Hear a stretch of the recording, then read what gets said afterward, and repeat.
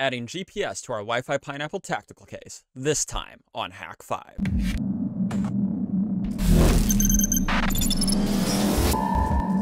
Hey everyone, Glytch here and welcome back to Hack 5. This is a quick video about adding GPS to our Wi-Fi Tactical Pineapple case. The solar pineapple case we've been working on in the last couple of videos and slowly adding features to. This time around we're adding GPS so that we can do wardriving with Kismet. However, in this video we're just covering GPS, what kind of adapters you might want, and what kind of software you need to actually get the GPS functioning on the Pineapple Mk7. Now, this doesn't just apply to our tactical case. This is if you want to carry a Pineapple Mk7 around in your backpack and do some ward driving, it'll work perfect for that too. You don't need all the fancy stuff here. One quick note, if you're trying to use multiple different dongles like a USB LTE dongle and a GPS dongle or the 5 GHz dongle and the GPS dongle, you're going to want to use a USB hub. I have a couple different options linked down below, but the Sabrent 4-port 2.0 hub is likely more than adequate as the Pineapple Mk7 has a 2.0 port. It's cheap, simple, and will just work. Now, as for the dongle itself, there are a few different options. In this video, I'm going to be using the WiFi GPS G-Mouse dongle. This is like, I think it was like $15 on Amazon, dirt cheap, and it just works with GPSD, the software we're going to be talking about installing. There are a couple other options, like the little USB sticks. They look like a flash drive or a ducky or something. If you want something low-key without a bunch of cable mess, so you can just toss it in your bag, that works great too. I've had good luck with it. Basically, anything that supports u-blox standard will work. You can look at the GPSD docs, and that'll tell you what other dongles will work. As for GPSD itself, the application we're going to be installing, it's a great little translator that will take multiple different forms of GPS, even a streaming GPS data stream from your phone.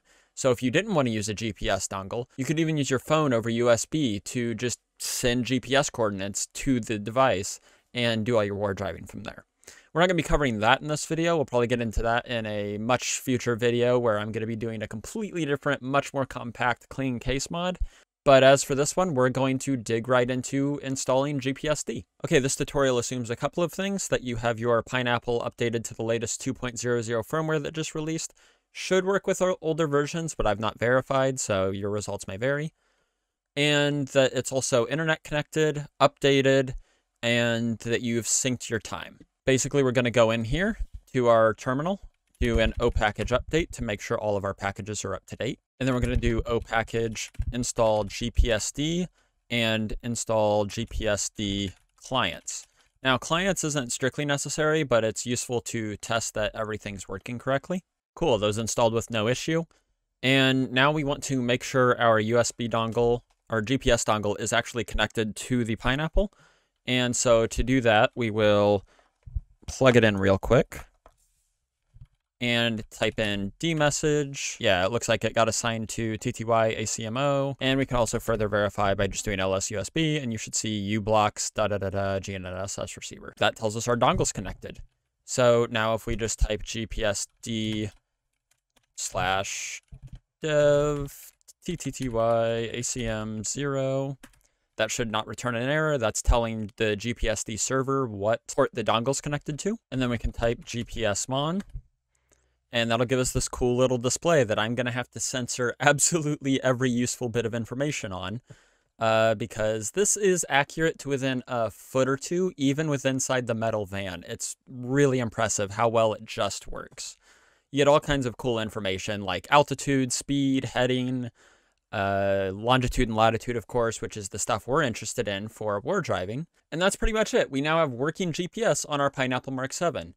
You can automate this to come up at startup just by putting the GPSD TTY ACM0 command in any startup command folder, or command file rather.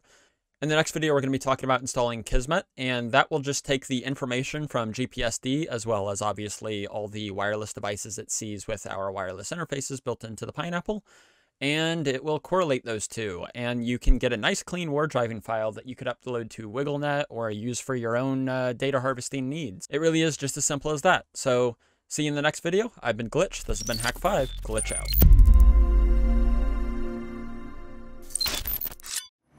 Thanks for supporting Hack 5. Find all our shows, community, and pentest products at hack5.org.